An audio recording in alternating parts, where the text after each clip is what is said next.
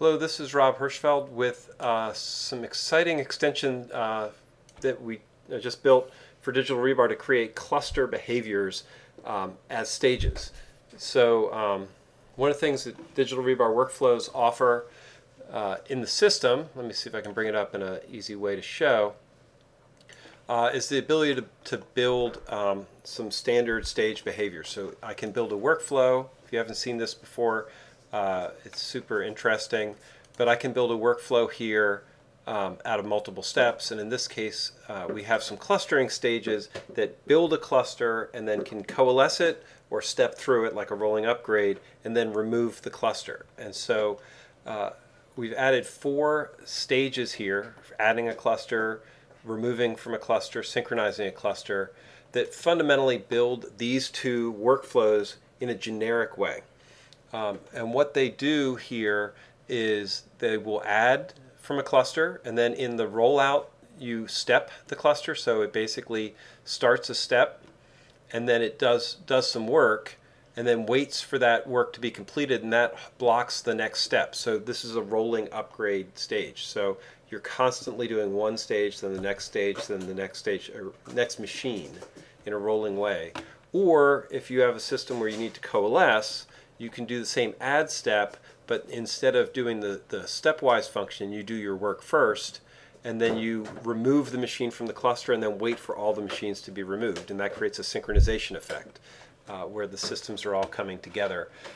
This is done very much based on the pattern that we have for the crib workload. If you've seen that, it has a very similar mechanism in its operation. So here we have in our sync model the same workflow I just showed you, or cluster, which is doing the stepwise.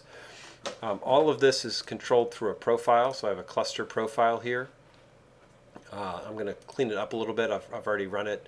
This will elect 2 leaders. I'll explain leaders in a second. We don't need our leaders here. That we're going to collect our machines in the cluster as we go. So what happens if I have 4 machines.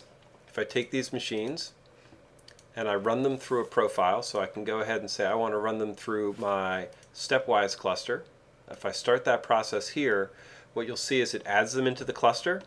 Wait time as a developer just creates some waits. And then here, what you'll see happening is this one was first, it stepped and did it. The next one is waiting until it's actually doing its work. As soon as it's done, it releases it. The next step starts. So this is a rolling upgrade.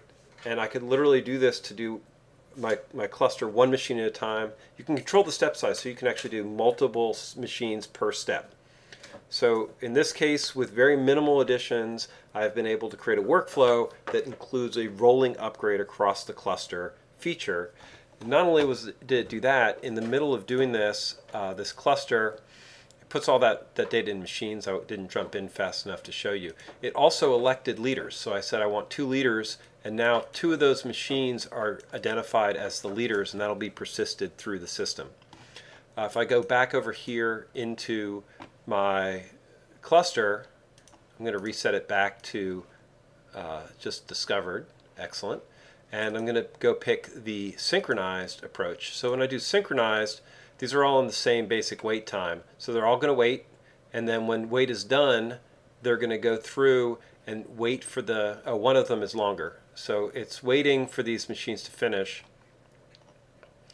As soon as they were all done, synchronization finished. So this is a coalescing action. So I can do a whole bunch of work, can take different amounts of time, but if I want to make sure that everything has reached that same point together, I can use this synchronization step to ensure that my cluster operates in unison after a sequence of work has been done. So a great way to synchronize. I'm going to go ahead back, just throw it back into the stepwise function. And when I do that, if I jump over to the parameters here, sorry, my profiles here, what you'll see is the machines are actually being updated dynamically, and we're using the cluster profile as a storage area. And so step by step, you're going to watch one machine get pulled out at a time. So I know exactly which machines are in this cluster, and I can actually track how we are, where we're going. As an administrator, I actually have visibility into which machines are still busy, and I can use my overview to track more generally which machines are doing what and where things are in the cluster. So very generic cluster building activity. This is part of the library that RackN maintains called the Task-Library, cleverly named. It's in our current tip branch, so if you're interested in using this, it'll surface in 1.9 officially.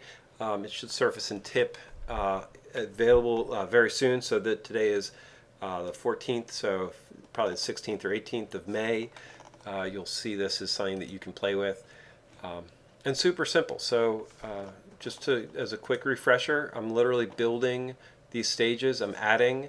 If I want to do the synchronize motion, then I cluster remove and then sync. So that'll synchronize things. If I wanted to show stepwise function, then I'm going to go add step remove for those steps. Once again, let me show you, see if I can pull up the drawing.